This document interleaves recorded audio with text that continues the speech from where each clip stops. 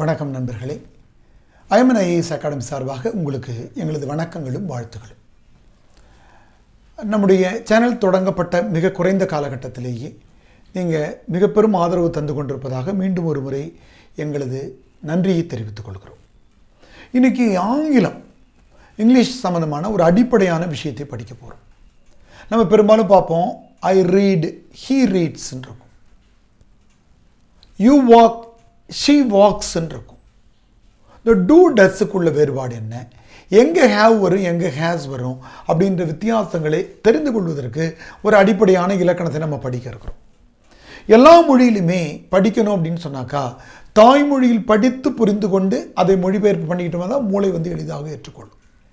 அதனால் இந்த பிரதிப்பெயர் சொற்கள் என்று சொல்லப்படுகிற ப்ரொனவுன்ஸ் காலத்துக்கு ஒரு டேபிளர் காலம் மாதிரி நம்ம போட்டிருக்கிறோம். என்னது?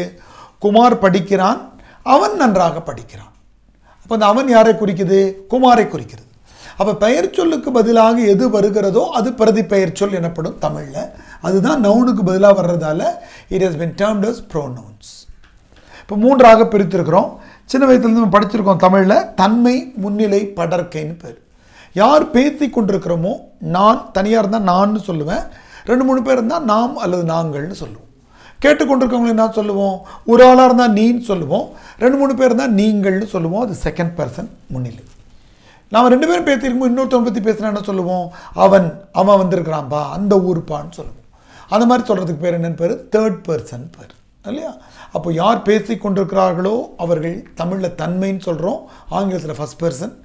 கேட்டுக்கொண்டிருப்பவர்கள், முன்னே இருந்து கேட்டுக்கொண்டிருப்பவர்கள் முன்னிலைன்னு தமிழில் சொல்கிறோம், அது செகண்ட் பர்சன். யாரை பற்றி பேசுகிறோம்? மற்றவர்களை பற்றி பேசுகிறோம் அல்லவா? அந்த மாதிரியான செய்திகள் நம்ம கண்ணுக்கு தூரத்தில் இருக்கிறவர்களை பற்றி பேசுவது என்பது தேர்ட் பர்சன். அது படர்க்கைன்னு தமிழில் சொல்கிறோம். இப்போ நம்ம தமிழில் தெரியும், ஒருமை பன்மை அதுக்கு பிரிச்சிருக்கிறோம். சிங்குலர் ப்ளூரல்னு ஆங்கிலத்தில் எழுதியிருக்கிறோம். அப்போது நான் பேசி கொண்டிருக்கிற ஆள், நான் ஒருத்தவனை தான் என்ன சொல்லுவேன்? நான் சொல்லுவேன். அதுக்கு என்னென்னு உங்களுக்கு இங்கிலீஷில் தெரியும், ரொம்ப ஈஸி தான், ஐ. இது நாம் 2-3 பேர் இருந்தால் என்ன சொல்லுவோம்? நாங்கள் அல்லது நாம் சொல்கிறதுக்கு என்ன சொல்லுவோம்? வீன்னு சொல்லுவோம். அப்போது வி, ஐ, வி. அடுத்து என்ன? கேட்டுக்கொண்டிருக்கிற நீ, ஒரு ஆளாக இருந்தாலும் இங்கிலீஷில் யூ தான், 2-3 பேராக இருந்தாலும் யூ தான். இங்கிலீஷில் ரெண்டுத்துக்கும் அதான். யூ ஆர் என்று சொல்லுறது ஒரு ஆளாக இருந்தாலும் அதான், 2 பேராக இருந்தாலும் அதான். படற்கையில் அவன் அவள் அதுன்னு சொல்கிறதுக்கு என்ன? He, she, it. அவன் அவளுக்கு அது, இவன் இவள், ஹீ, ஷீ, இட். அவர்கள் அவைகள், இவர்கள் இவைகளுக்கு என்ன? தி. இதுதான் ஒரு மொழியினுடைய, எந்த மொழியினுடைய அடிப்படையை படிக்கணும்னாலும் இந்த first person, second person, third பர்சனுடைய singular plural என்னன்னு தெரிஞ்சிட்டாக்கா இதை நாம் போட முடியும். இப்போ நம்ம நம்முடைய விஷயத்துக்கு வரும். என்ன ஆங்கில இலக்கத்தில் ஒரு விஷயத்தை வேறுபடுத்தி வச்சுருக்கிறாங்கன்னா, இந்த தேர்ட் பர்சன் சிங்குலருக்கு மட்டும் தனி கிராமர், இந்த தேர்ட் பர்சன் சிங்குலர் மட்டும் வித்தியாசமாக வருகிறது. எப்படி வருது? நான் படிக்கிறேன் என்று எழுதினாக்கா ஐ ரீட் ஏ புக்கு தான், அதில் ஒன்றும் பிரச்சனை இல்லை. நாங்கள் படிக்கிறோம் என்பதற்கு வி ரீடு, நீ படிக்கிறாய் என்பதற்கு யூ ரீடு, நீங்கள் படிக்கிறீர்கள் என்பதற்கு யூ ரீடு தான், அவர்கள் படிக்கிறார்கள் என்பதுக்கு தே ரீடு. ஆனால் இந்த தேர்ட் பர்சன் சிங்குலராக இருக்கிற ஹீ, ஷீ, இட் அல்லது குமரன், லதா அப்படின்னு பேர் வருகிறது என்றால் ரீட் போட மாட்டாங்க. என்னென்னு பண்ணுவாங்க?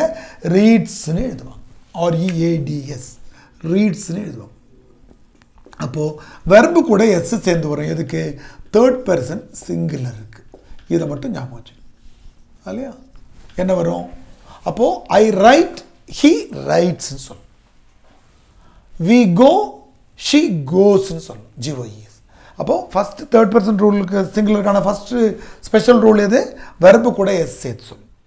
அப்போ வெர்பு கூட எஸ் சேர்த்து சொல்கிறதா அதே காரணத்தால் தான் அப்போ to I come, to they come அப்படின்னு கேட்குறத டஸ் ஹீ கம்னு கேட்பாங்க.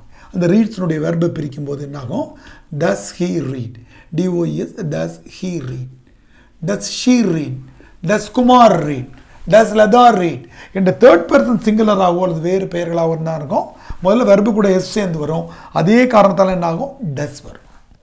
அதே மாதிரி ஹாவ், ஹேஸை எப்படி பயன்படுத்துகிறாங்க அப்படின்னாக்கா, மற்றதுக்கெல்லாம் எங்கெல்லாம் ஹாவ் வருதோ தேர்ட் பர்சன் சிங்குலருக்கு மட்டும் என்ன வரும்? ஹேஸ் வரும். எனக்கு பெண்ணிடத்தில் பேனா இருக்கிறதுனா I have a pen, we have a school, they have a game அப்படின்னு சொல்லுவோம். ஆனால் குமார் ஹேஸ் எ பென் சொல்லுவோம். எதுக்கு மட்டும்? தேர்ட் பர்சன் சிங்குலருக்கு மட்டும் அந்த மாதிரி சொல்லணும். இந்த 3 தான் அடிப்படையான தேர்ட் பர்சன் சிங்குலருக்கு மாறுபாடு அடைகிற விஷயங்களை தெரிஞ்சு வச்சுக்கணும். அப்போ முதல்ல நம்ம ப்ரொனவுன்ஸ் பார்த்தோம். First person, second person, third person. அதில் சிங்குலர் ப்ளூரல் பார்த்தோம். அடிப்படையாக பெரிய சிக்கல் கிடையாது. ஆனால் ஆங்கில இலக்கணத்தில் தேர்ட் பர்சன் சிங்குலருக்கு மட்டும் தனி இலக்கணம் இருக்கிறது, சிறப்பு இலக்கணம். அது என்னங்கிற அடிப்படை விஷயத்தை நம்ம பார்த்துருக்குறோம். என்னென்ன, எங்கெல்லாம் வெர்பு மற்றவங்களுக்குலாம் ரைட்னு வருதோ அவங்களுக்கு ரைட்ஸ்னு வரும். மற்றவங்களாம் கோன்னு வந்தால் இதுக்கு கோஸ்ன்னு வரும். மற்றவங்களாம் டாக், இது இந்த 5க்கும் டாக்குன்னு வந்தால் ஹி டாக்ஸ்ன்னு வரும், குமார் டாக்ஸ்ன்னு வரும். புரியுதுங்களா? அப்போ எங்கெல்லாம் தே ஆர் ரைட் அப்படின்னா தே ரைட்ஸ்ன்னு வரும். அப்போ அந்த மாதிரியான விஷயங்களை பார்க்குறோம். அப்போ அதே காரணத்தினால மற்றதுக்கெல்லாம் டூ வர்ற இடங்களில் இதுக்கு என்ன வரும்? டஸ் வரும். Does he read, does she come, does she right, does Kumar come அப்படின்ற மாதிரி டஸ் வரும் தேர்ட் பர்சன் சிங்குலர். மூணாவதாக ஹாவ் ஹேஸில் மற்றவங்களுக்கெல்லாம் ஹாவ் வரும். I have a pen, they have a pen, we have a pen அப்படிலாம் வரும். தேர்ட் பர்சன் சிங்குலருக்கு மட்டும் என்ன வரும்? ஹேஸ் வரும். அப்போ ஹாவுக்கும் அதே அர்த்தம் தான், ஹேவுக்கு அதே அர்த்தம் தான். மற்றவங்களாம் ஹேவ் வர்றதுல இங்கே ஹேஸ் வரும். டூவுக்கு அதே அர்த்தம் தான். மற்றவங்களுக்கெல்லாம் டூ வர்ற இடத்துல இவங்களுக்கு டஸ் வரும். மற்றதெல்லாம் வெர்பு வரும். வெர்பு அப்படியே வரும், ரைட்னு வரும், இங்கே ரைட்ஸ்னு வரும். இது அடிப்படையான ஆங்கில இலக்கணம். நம்ம தெரிந்து கொள்ள வேண்டியது. ஏன்னா பல நேரங்களில் எழுதும்போது அது எப்படி எழுதும் நம்ம தெரிஞ்சுக்க மாட்டோம்.